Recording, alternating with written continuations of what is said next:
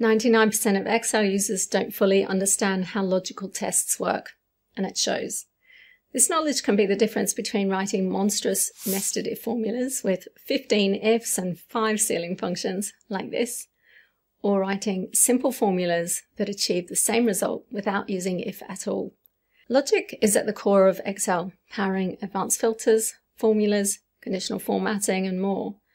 In this video, we'll explore key logic functions and, or, not and exclusive or, and how they work. Plus, I'll take you behind the scenes to show how Excel uses logic in arrays for calculations beyond these built-in functions. Let's dive in. The logic functions and, or, not, and exclusive or all return a single true or false result. These are Boolean values, and in Excel, they're a data type all their own. Boolean logic is a form of algebra where all values are reduced to either true or false. In Excel, true can also be represented with 1 and false with 0. Let's say you're hosting an exclusive preview of a new product line for your most loyal customers. Invitations will be sent to those who've spent $100 or more and have 300 or more points. In column F here, I can use the AND function to find which customers spend $100 or more and have 300 or more points. The AND function takes a series of logical tests and returns true where all tests are true and false where any test is false. Close parentheses on my AND formula. You can see that one returns true. So Arianova, Jackson Phoenix, Anne Rowan Ember all meet the criteria and they're going to get an invitation. Now we need to know how many invitations to send out. I can convert these true and false values into their numeric equivalents of 1 and 0 with the double unary at the front, which is just 2 minus signs. We get 1, copy it down, and now I can sum them up. But I'll undo that because there's another way we can add them up without coercing them first, and that's inside the sum function. So we add the double unary here, and then simply reference the cells containing the true and false values, and sum returns 3. However, I don't even need to use the AND function.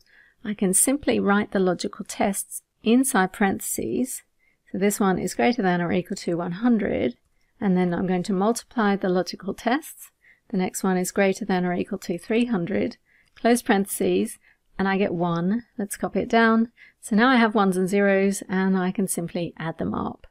Notice I haven't used the double unary here, and this is because performing a math operation, in this case multiplication, on Boolean values is what coerces them into their numeric equivalents. At this point you might wonder which is best. The answer? Whichever you prefer. There's no clear winner here, but the AND function has some limitations compared to pure logical tests, which I'll cover later. For these solutions, we're still calculating the logical tests row by row before adding them up to see how many invitations to send. In this case, it makes sense because I need to identify which customers to send invites to, not just how many to print. But that's not always necessary, so I'll share a different approach later. For now, there are a few takeaways to recap. The double unary coerces true and false values into their numeric equivalents, as do math operations. And multiplying logical tests is the same as using the AND function. Your next promotion is to send a discount coupon to individuals who've either spent more than 100 or have over 300 points, or both. I can use the OR function here, where the last purchase is greater than 100, or points are greater than 300. Close parentheses, and we get true for the first result. Let's copy it down. The OR function takes a series of logical tests, and it returns true where one or more tests return true, and false where all tests are false. Again, I can coerce the Boolean true and false values into their numeric equivalent with the 2 minus signs, also known as the double unary, and then we get 1s and 0s. And I can write it without using OR at all. Simply wrap your logical tests in parentheses. First one is where the purchases are greater than 100. And then for OR, we use the plus sign between our logical tests. The next one is where points are greater than 300, close parentheses, and here we get 2. Let's copy it down. Now the reason we're getting 2 here is because our first logical test returns true, as does our second one, And when we perform a math operation, we convert true into its numeric equivalent of 1. So we're effectively adding 1 plus 1 to give 2. Now, in some cases, this might be the desired result, but here I only want to give customers who met either criterion 1 coupon. So the fix for this is to wrap it in the sign function. Simply wrap it around your logical tests. Sign converts positive values to 1, zeros remain as 0, and negative values are minus 1. And now I can simply add the results to get the number of coupons required. In this scenario, there's no benefit to using the sign function over the OR function, but later we'll see where sign may be useful. Takeaways in this example are adding logical tests treats them as OR criteria, and the sign function can be used to convert results to 1 where more than one logical test is true. Next, we'll target customers who've not made a purchase yet with a special introductory offer to encourage their first purchase. We can identify customers who haven't made a purchase with the not function. So not greater than 0, close parentheses, let's copy it down, and there's only one customer who hasn't made a purchase.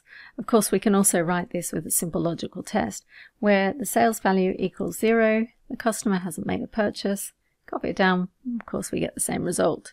Now let's say we wanted to identify customers who had made a purchase. It could be written with not, like this. So where purchases are not equal to 0, let's copy it down.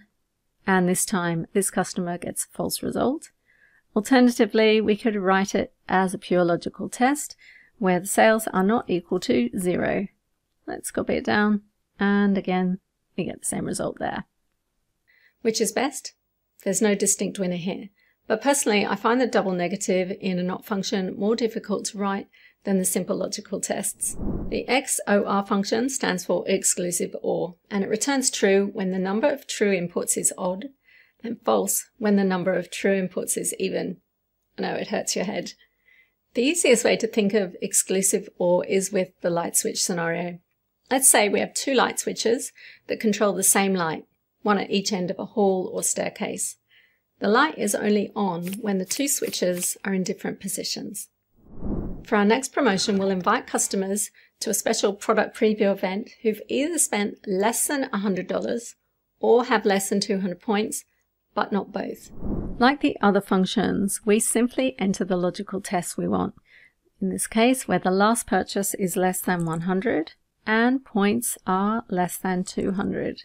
Close parentheses, let's copy that one down, and you can see the results there in green. Now, of course, we can also write this with logical tests, but we need to nest them in the ISODD function. So the first logical test is where sales are less than 100 plus where points are less than 200. Close parentheses on my second logical test, close ISODD, we should get the same results, copy it down. ISODD returns true when the number of true results are odd, and false when the number of true results are even. Which approach is best? In terms of calculation performance, they're comparable. However, if you need an array of Boolean values, ISODD is the better choice because exclusive OR only returns a single result. I'll cover returning arrays in more detail shortly. This time we want to give each customer who has not made a purchase a super bonus of 2 invitations to our next product launch so they can bring a +1. With if, we'd write if the last purchase equals 0, then 2 else 0. Close parentheses, copy it down, and 1 customer qualifies. However, when we require a numeric result from a logical test, the if function is often redundant. For example, if the last purchase equals 0, we're going to get true or false, and we can simply multiply that by 2. If it's false, then 0 times 2 is 0. Where it's true, it's going to return true, and true times 2 is the same as 1 times 2. Now note double unary is required because I'm multiplying the result of the logical test by 2, which coerces it into its numeric equivalent. There's no standout winner on calc performance here.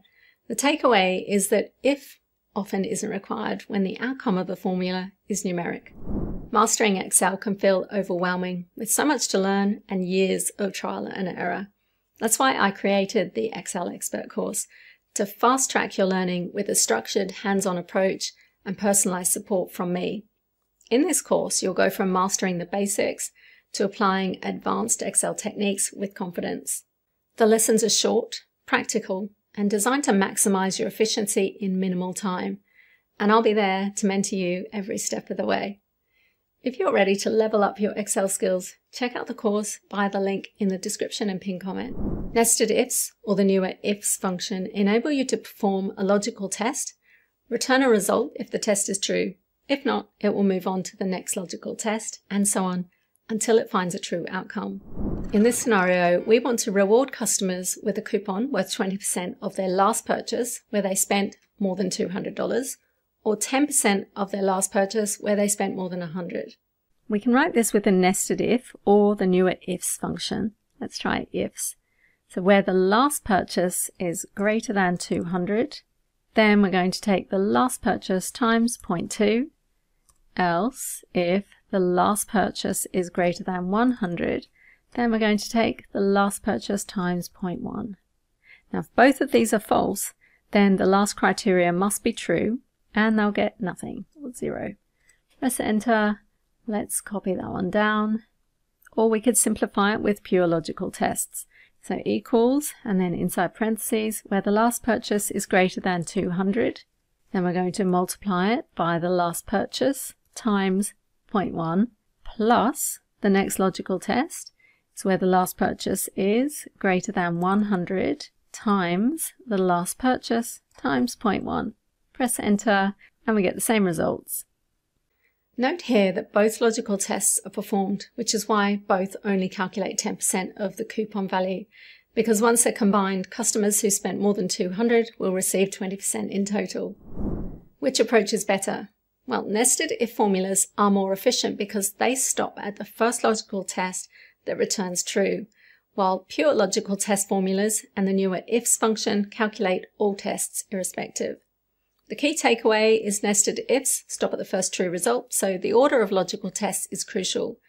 For a deeper dive, check out my comprehensive tutorial on if, nested if, and ifs formulas. Or, and, exclusive or, and not can only return a single value. That is, they can't spill results or return arrays of Boolean values when nested inside other functions. This means you can't use them in functions like filter, sum product, etc. But we can use pure logical tests with multiply for and plus for or. For example, let's say we want to know how many customers spent more than $100. Here I can reference all of the last purchase cells, greater than 100, press enter, and the results spill. That is, it returns an array of Boolean values. Now I can also do this in a single cell. Equals sum. We're going to sum them up. Let's use the double unary to coerce them. Parentheses around my logical test, greater than 100, close my logical test, close sum, press enter, and we get 3. So it's found 3 customers who meet the criteria. Next, let's find the value of purchases where customers spent more than 100 or have more than 200 points. With pure logical tests, I can reference the whole range of purchases, apply the logical test, which is where the sales value is greater than 100, or, so we use plus for the second logical test, where the points are greater than 200. Close parentheses, press enter, and my array spills. And you can see I need to wrap the logical tests in the sign function to avoid double counting. Because here I'm performing my logical tests on 2 different columns, there's a risk that both criteria could be true, and we can see that here with 2 returned 3 times. We fix that by wrapping the whole thing in the sign function, adding a parentheses at the front and the end. Now we get 1s and 0s. Lastly, to calculate the value of these sales, I simply multiply the logical tests by the purchase price, press enter. Now I've got the purchase values, and then to add them up, wrap the whole thing in the sum function, and we get 735. Or what if we want a list of customers whose last purchase is more than 100 or have more than 200 points?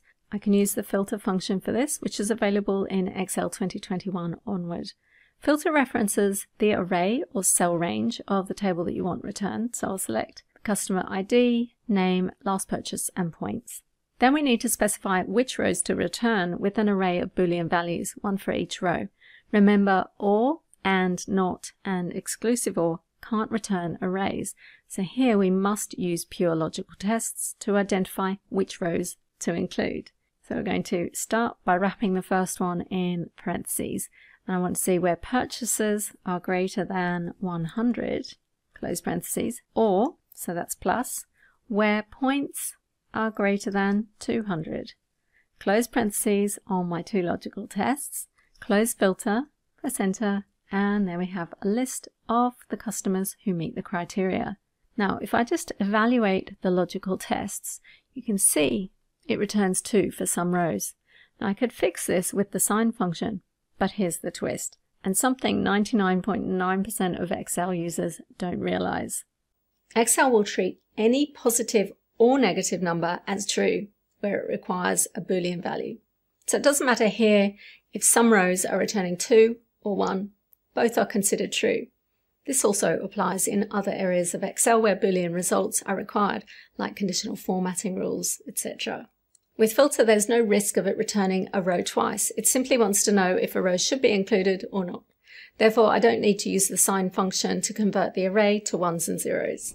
This is just the tip of the iceberg when it comes to filter. It's one of my favorite functions, and now that you have logic in Excel mastered, you're ready to maximize the use of filter to do some amazing things. So watch this video next to get my insider tips on the filter function. I'll see you there.